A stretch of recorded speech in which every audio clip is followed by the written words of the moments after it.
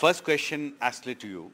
You've spoken about the need for speaking about peace. This is the time to speak about peace, you've said. World needs peace.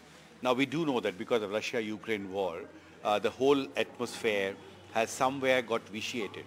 And the discourse, which at one time used to be dominated by development, peace, it seems to have taken a back seat. So what is your concern and what needs to be done to actually address this challenge? Well, the Ukrainian war is a travesty. It's a war that should never have been fought. It was an unnecessary war and it needs to end right now. That being said, one of the most disheartening aspects of the Ukrainian war is the reception in the world.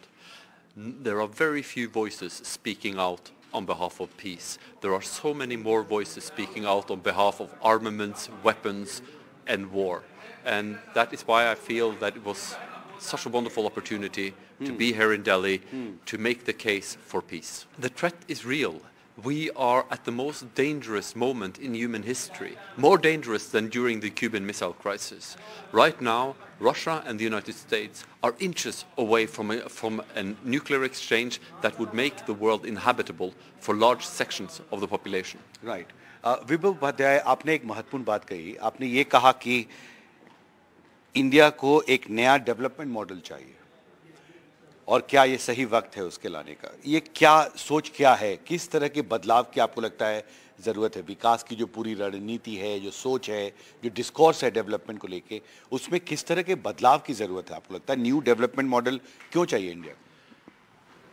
देखिए, जब से हम Indian history, जब से देश भारत के रूप में उभर के आया है, तब से हम एक ही बात सुने, पॉवर्टी हटानी है, शिक्षा बढ़ानी है. 75 साल हो गए, तो हमें रिव्यू करना ज़रूरी है कि भाई 75 साल में भी हम समस्या का समाधान नहीं कर पा रहे हैं.